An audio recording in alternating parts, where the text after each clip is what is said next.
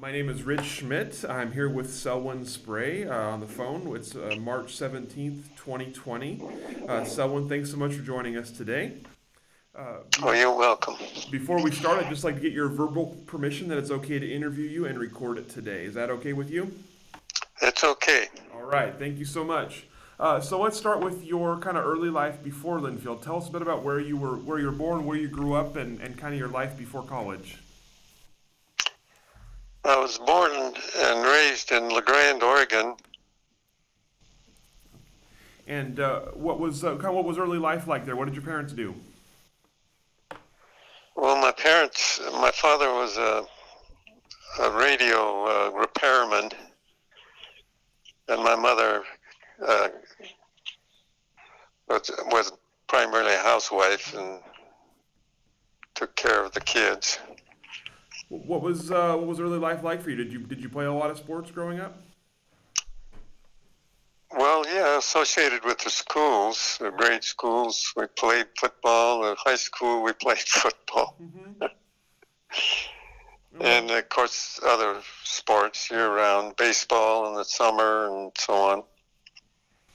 And what else? What else did you do growing up? Did you have any other any hobbies, activities, anything like that? Well, there were three boys in the family, and we did a lot of playing with toys and so on. And hunting and fishing was a big part of our life. My father was very into that. So tell me about college. Why did you go to Linfield?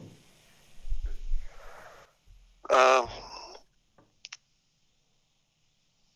it's a little complicated. I finished high school. I was not the best student in high school. Uh, I liked to play around too much. But I wanted to go to college. But when I graduated from high school, I didn't have any specific plans, but got a call from Russ Crawford. He was a football player that was recruited by Linfield. And Russell called me after I graduated from high school in the summer and asked me if I was interested in playing football with Linfield. He had joined the Linfield football team, and they were just in the process of starting their summer training program. And apparently Linfield was looking for somebody in the backfield, and Russ Crawford called me and asked me if I'd be interested. And so I was interested and followed through with applying for admission to Linfield, and that involved an athletic grant. And that was 1955, graduated from high school and started in the fall at Linfield. And my ambition was to be an electrical engineer. I worked with my father in his radio shop, and he also had an electric motor repair shop. And I did a lot of electric motor repairing. And so I had in my head I wanted to be an electrical engineer. But then when I started at Linfield, they didn't have an engineering training program, of course. But I was interested in physics. I hadn't taken it in high school, but it was explained to me what it meant. And so I signed up for physics and mathematics, took those courses. That was my major. Major and minor was physics, minor was mathematics. Were there any kind of memorable courses or memorable professors that stand out to you as you look back? I remember them, but I don't remember their name, but they were very pleasant people. I was so grateful for the kindness of the professors that I encountered. Tell me about your first impressions of the campus and of McMinnville. Well, it was a beautiful campus, and I was impressed in that regard.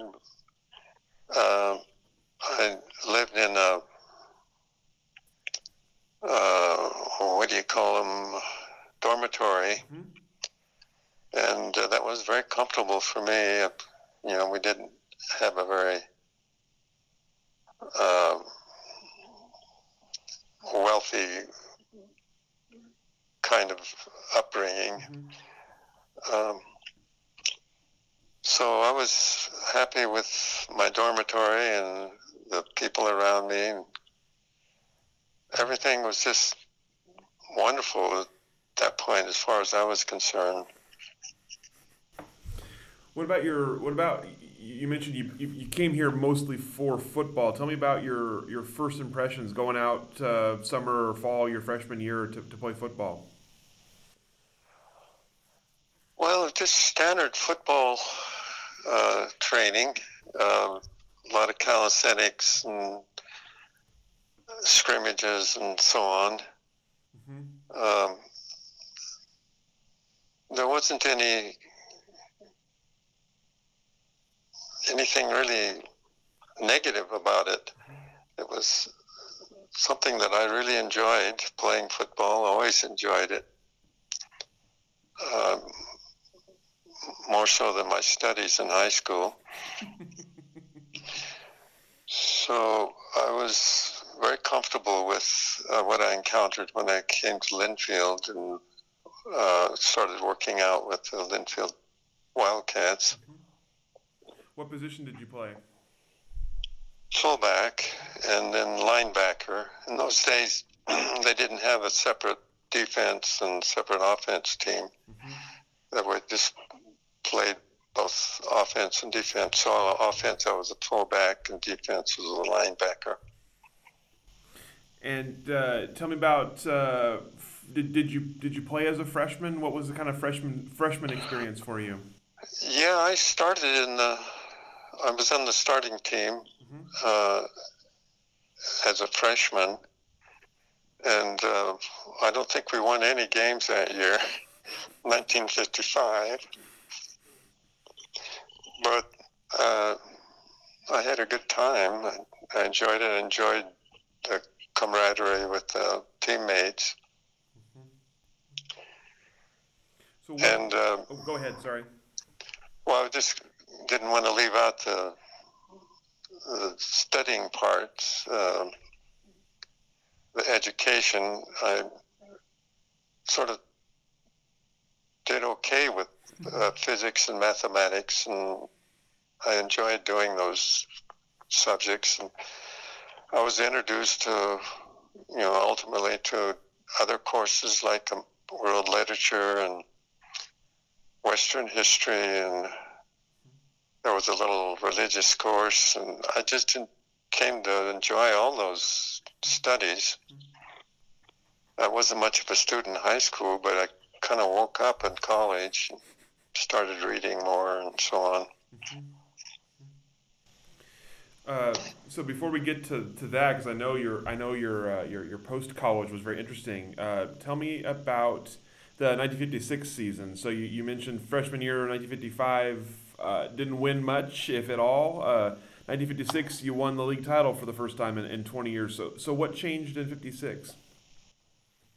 Well, the team seemed to really, it was, the team of 55 was all held over to 56, and we didn't lose any major players.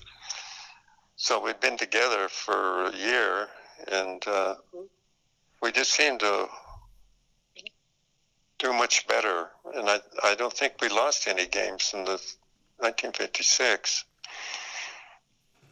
We had a much more successful season in 56. And then, what do you call it, the streak started? Yeah, Yeah. So, do you remember winning the league championship in 1956? Do you remember how it was celebrated? How it changed the program, if at all? Well, it wasn't much except just an adventure. You know, we did a lot of traveling, visited different parts of the country. Uh, and just enjoyed the whole business of the football team and the games and the traveling and so on. Are there any teammates or games that really stand out in your memory? Well, a lot of teammates stand out. I've forgotten many of their names. I remember Perry was the quarterback, and he was the quarterback for the full 4 years that I was there. And Howard Morris was, of course, I remember him. And another big guy played guard. Can't remember we just called him Tiny. Is that Vic Fox, maybe? Well, I remember Vic Fox, but I wasn't thinking of Vic Fox. I remember Fox very well. And then there was Umberger. I remember him. It's funny looking at we have a roster in front of us as we're doing this. It's funny looking at the guys at the sizes of the players compared to now. It's pretty jarring to see how small people were playing offensive line in those days. Yeah, and we commented on that in my last conversation. Everybody seemed bigger than they used to be. So after 1956 season, I know you at what point did you step away from Linfield? What point did I what? Did you step away from Linfield? I know you enlisted in the Army in here at some point. So take me through kind of the timeline. Oh yeah, well, I was taking too many subjects. Ended up on instead of 4 years, it was 5 years, and I got into chemistry and biology, and I just wanted to learn everything. But 1959 was end of 58 was my last year, and I hadn't finished all of my subjects. Like I had to write a thesis for physics and so on. Mm-hmm. But I didn't have any grant, so I couldn't really afford to go another year. After 4 years of football, of course, college football, I was not eligible to play anymore. Mm-hmm. College football. So that's when I left Linfield at that time, and then went into the Army. So joined the Army in late 59. No, I mean early 59, sorry. Okay. I actually went to the Army in early 1960 when I enlisted in the Army. And then you came back to Linfield to graduate. Yes, I did. Came back in 1963 and finished took on a thesis for physics, and I had to make up, I remember French. I had 1 year and I needed to finish the second year. When you were in the Army, do you want to share your experience overseas that you told me last week? Yeah, that was in the Arctic.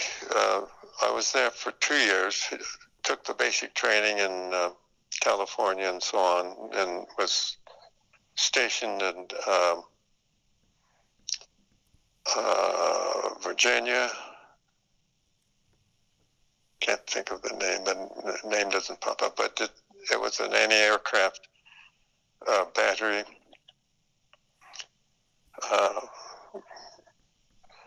And was there for basic training, and then 6 months or so with basic training and so on. And then I volunteered to go to the Arctic, Thule, Greenland, and join a battery there, anti-aircraft. And stayed there for 2 years. What made you volunteer for that? I was in Norfolk, Virginia, where I was stationed after I left basic training. And there was a guy there that was in our outfit that was crying because he was being shipped to Greenland. And he had a family and this and that, looking for volunteers to replace him. And I volunteered, thought it would be, I wasn't married or anything. So I accepted his enlistment, or his responsibility to go to Greenland. And I liked it. I could take correspondence courses. There wasn't much to do but read and just basic routines, staying alive. Staying but warm. It was and there wasn't much training to deal with and so on. So it worked out that I kind of liked it, the fact it was so remote.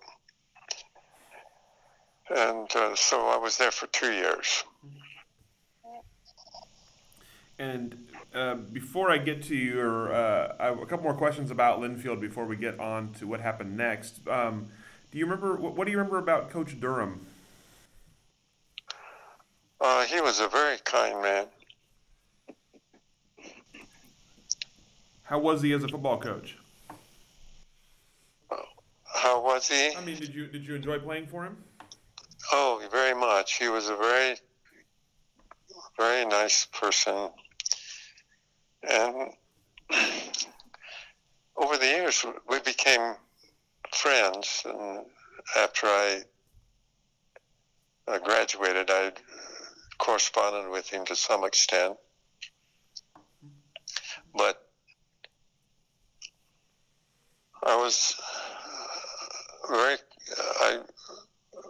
had much admiration for Coach Durham. He was a very kind man. So you came back from Greenland and you finished your Linfield degree, and then what happened next? I got a job with University of California, Berkeley, was a job as a technician for a proton accelerator. It's called a Bevatron. And so I worked there for 1 year, and then decided at that point that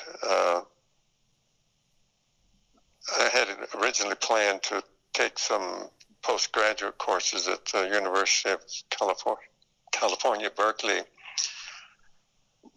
But after kind of being involved with that sort of research, I decided I didn't want to be a physicist.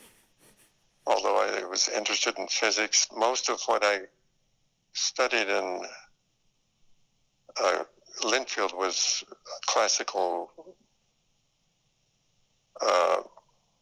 physics. It wasn't nuclear physics, although we did have 1 year of nuclear physics.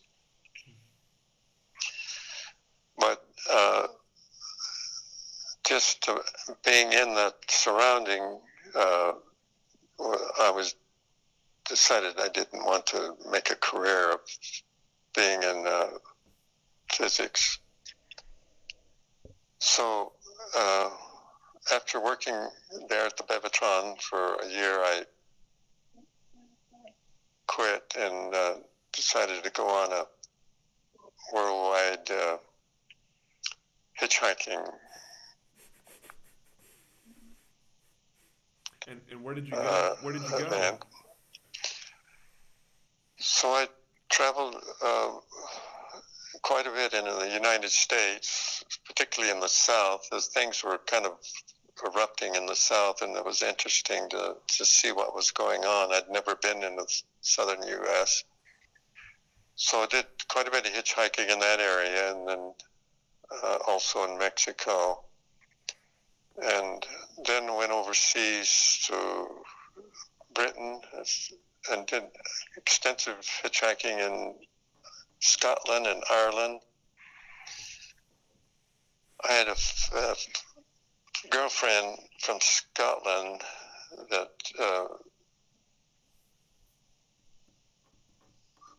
that I met when I was in Berkeley, and so I just wanted to see what her home was like and so on. Mm-hmm. So that was sort of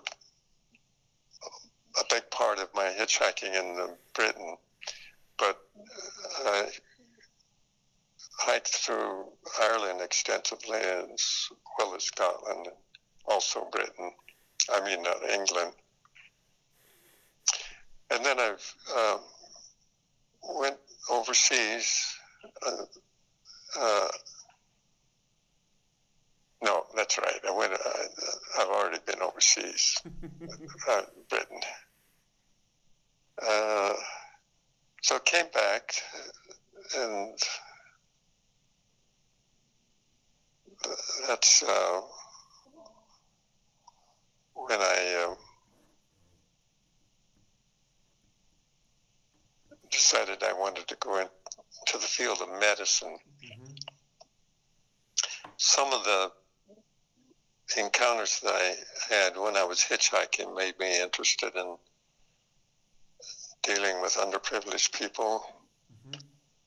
And so it's encouraged me to go into the field of medicine, but I had to do more college. I did a course or two in Linfield in the summer, just a summer school. But then I went to Portland State College in Portland. I think it's Portland University now. I don't know. But I did pre-med courses primarily there, and a couple of advanced mathematics courses. And then was eventually accepted into 1967 into University of Oregon Medical School, and finished the medical course, and that took, let's see now, went to medical school and then got my degree in 1967 in medicine, and from there went into a residency, a general practice residency, internship and residency, 3 years at a hospital in Denver, Colorado, St. Joseph Hospital. That was 3 years. And then after finishing my residency in general practice,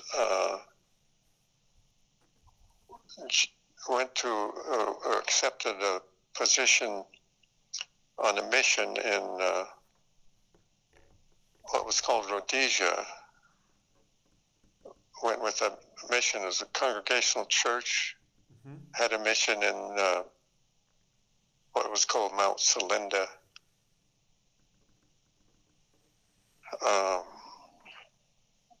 in Rhodesia, which is now Zimbabwe. I understand you have some students from Zimbabwe. Mm-hmm. We do.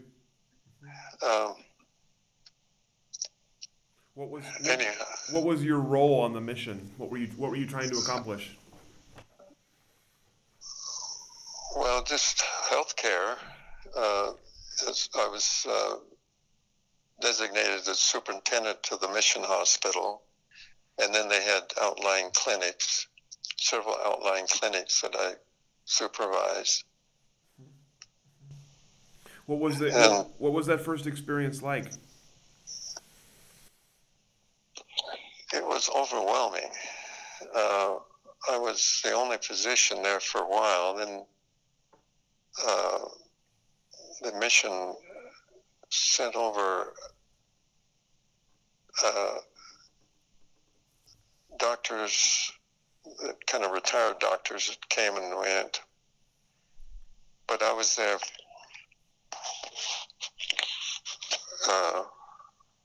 for a total of 3 years initially. But at the time, I had 2 children by then. I'd married, and we had 2 children.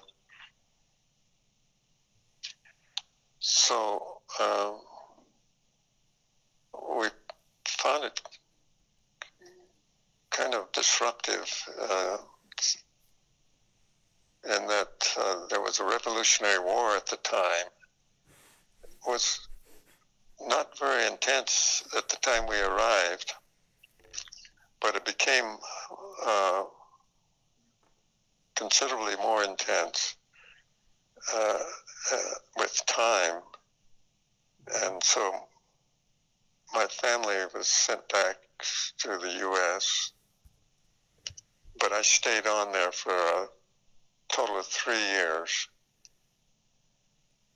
And during my stay there, in the process of watching over the outlying clinics and operating or superintending the hospital, I encountered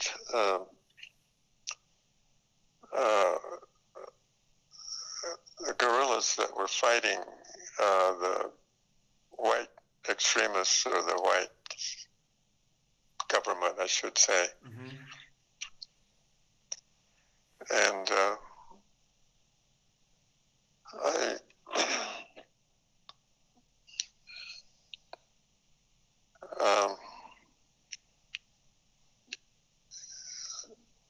encountered the guerrilla fighters on my rounds to my clinics in outlying areas. It's a very rural area. And they would stop me and ask me if I could help provide them with some clothing and medication. And they were very friendly.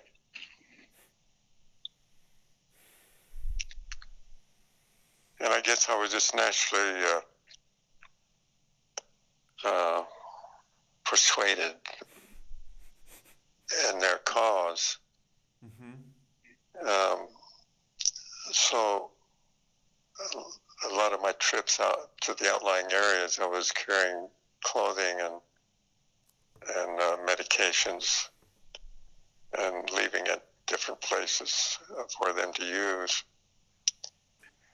But this went on for a while. Mm-hmm. And then the government stepped in. They discovered what I was doing and arrested me. I was thrown in the local jail,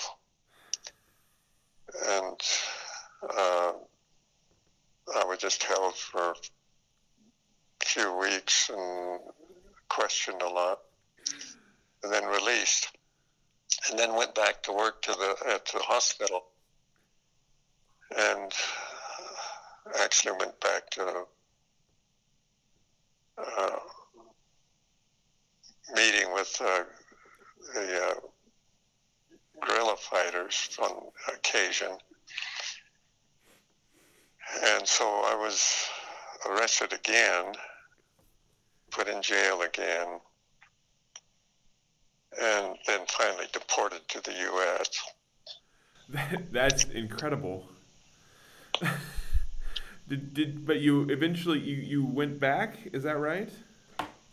Yes, I had when I came back to the U.S., I joined a practice that was managed by a former, not managed, but operated by a former missionary in Colorado, a little town called Buena Vista in the Rocky Mountains.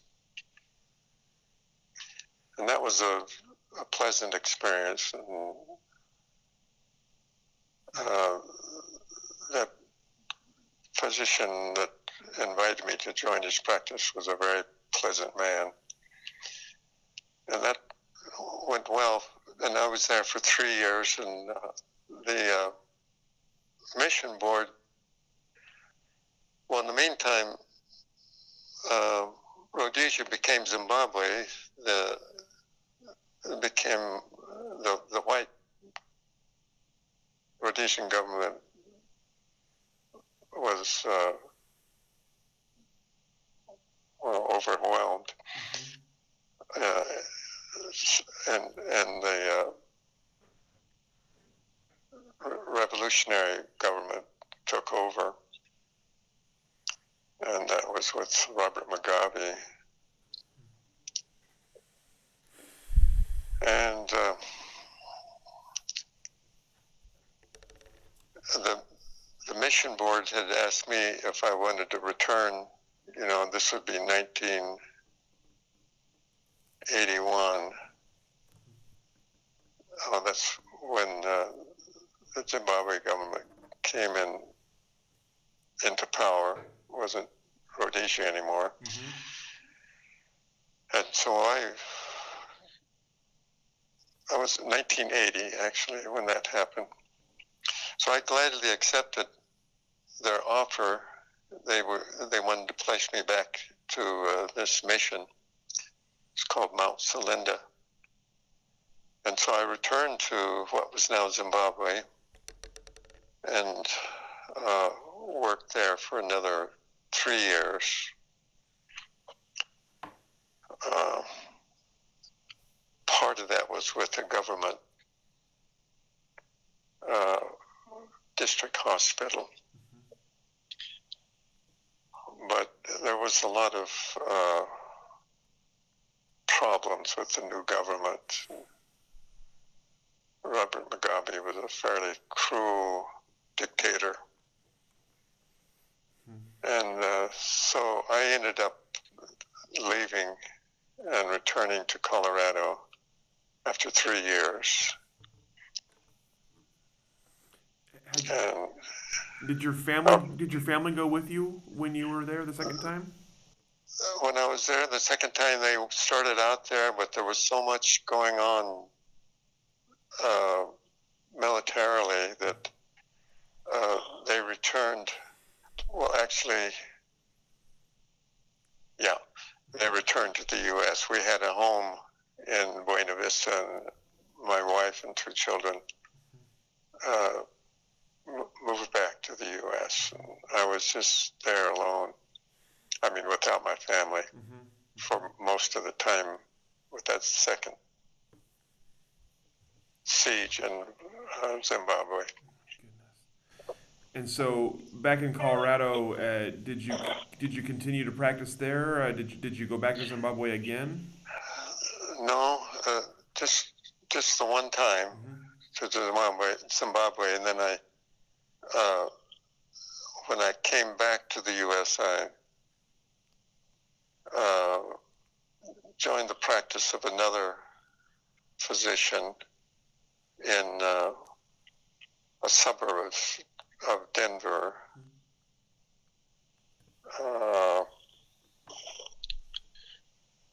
And I was with him for 3 years.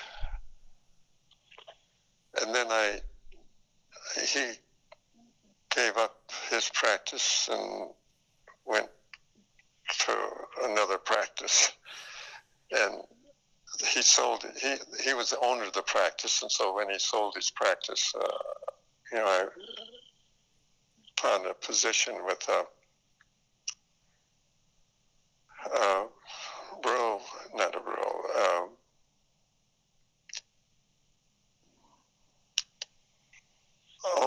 a clinic.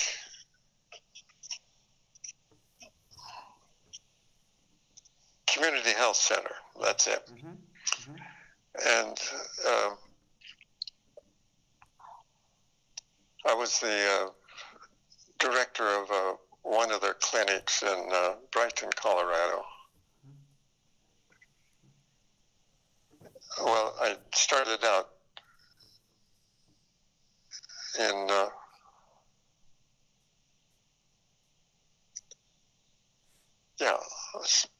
Brighton, Colorado, and then I decided to go into private. I was with the rural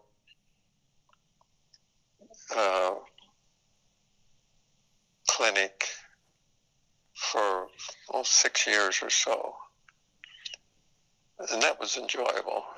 It was a salaried position. But then I decided I wanted to go into practice on my own, and so I got established in Fort Lupton. That's where I am now. I've been there since my retirement. I've been there and have remained there after my retirement. I had my own practice, and that was okay too. That's a pretty amazing medical career. Yeah, it was had its up and down, but I was very satisfied with my time wherever I was. I'm curious, in all of those travels and all the things you were doing, did you keep tabs on Linfield, the school, or the Linfield football team much? No, it was just kind of out of my mind, I guess. Mm-hmm. I received the information, always read it, and tried to keep track of some of my former classmates and what information the magazines that I would receive from Linfield. And I always loved Linfield. I learned so much and changed everything about my thinking. At what point did you become aware of the streak and of the fact that you had been on the team that started it? Well, I have a brother who lives in Sacramento, California, and his daughter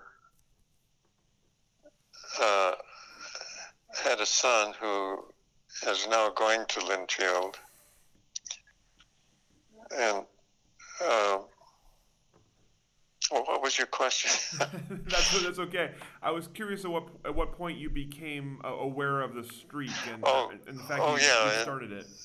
My brother wrote. We correspond frequently, and he mentioned that it would be his grandson was on the football team, and there was talk about how the streak started with our team in 1956. That's amazing. Yeah, and he's still there. I gave his name to your partner there. That's we'll have to look him up. That's awesome. tell me, having started something like that, that's still going 64 years later, what does it mean to you to look back on that and having been part of the beginning of that? Well, it just makes me proud and reminisce and that sort of thing. What would you want someone to take away from the streak, as it applies to Linfield? What does it mean for Linfield to have done something like that? Well, it's just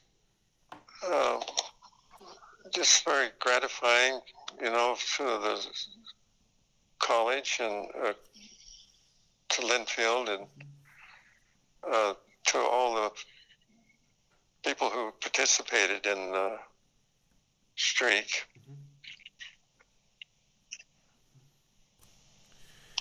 Do you have any hopes for the future of the school or the future of the football team? Well, I hope they still continue doing well, and I know that Linfield's going to do well. I guess there's a lot of talk about free college education. I hope that doesn't eliminate all these wonderful private colleges. So do we. Yeah. I think there will always be a place for places like Linfield, so I'm fairly confident in its future, but there are always challenges. Yeah, I'm sure. I'm curious. You mentioned that you had gotten married fairly early on. How did you meet your wife, and when did you get married? I got married when I was in medical school. She was a nurse, and cardiac came, and well, we just got together and seemed to have a lot of things in common. She was born and raised in Switzerland, and when the family left Zimbabwe, what was Rhodesia at the time, she went back to Switzerland and stayed with an aunt, and my two children were with her.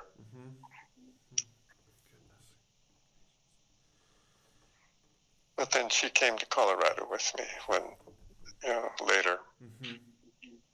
When things had settled down a little bit. Yeah. I'm going to turn it over to Matt now to see if he has any questions here. This is the end of my part of the interview, so Matt's going to take over from here. Well, I certainly appreciate all of your wonderful stories. This has been really fascinating, and I appreciate you sharing so many vivid memories with us today. It's nice of you to say that. Absolutely, and certainly thank you for your support of Linfield. Certainly with your support, we'll be able to continue thriving in this environment despite whatever options might be available to students. Did you know that I was granted the most inspirational player on the team, 1958? We did not know that. Yeah, I noticed that you mentioned that with poor Howard Morris, but he came before me. Was that voted by your teammates? Yes. What did that mean to you at the time? Oh, it's a great honor. That's why I'm bragging about it. Please do. Please do.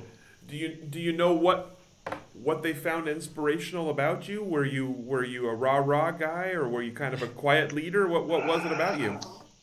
Oh, I wasn't the leader. I think just because I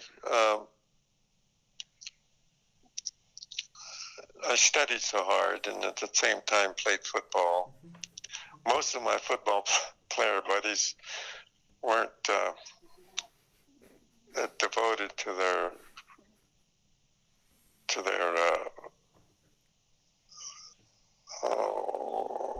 academic careers. We've gotten some glimpses of that, I think, in our interviews. Yeah. You were part of a Greek organization. Am I correct in saying that? What's that? You were part of a Greek organization at Linfield, one of the fraternities? Oh, yeah, Theta Chi. Okay. Uh,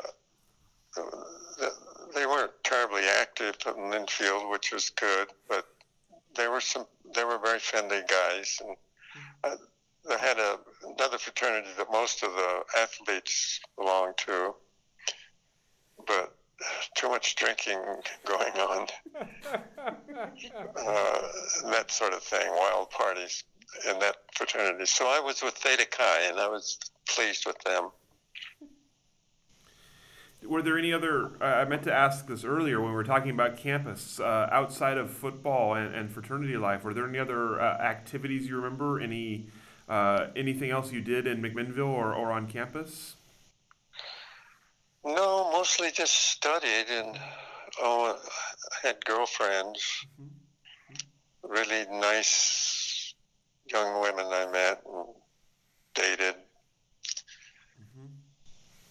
What was it? What would a date look like in around Linfield at that time? Where did you go? Oh, to movies and hold hands and take walks, long walks, and that sort of thing.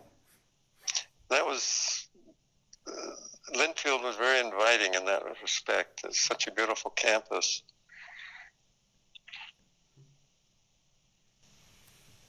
Have you spoken with your is that nephew who's on our football team?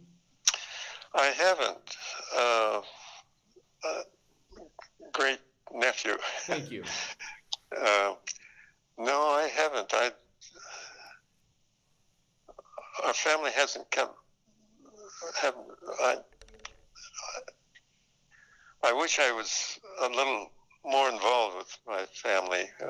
Yeah, you mentioned that to me. I had my brother Dick was at Linfield.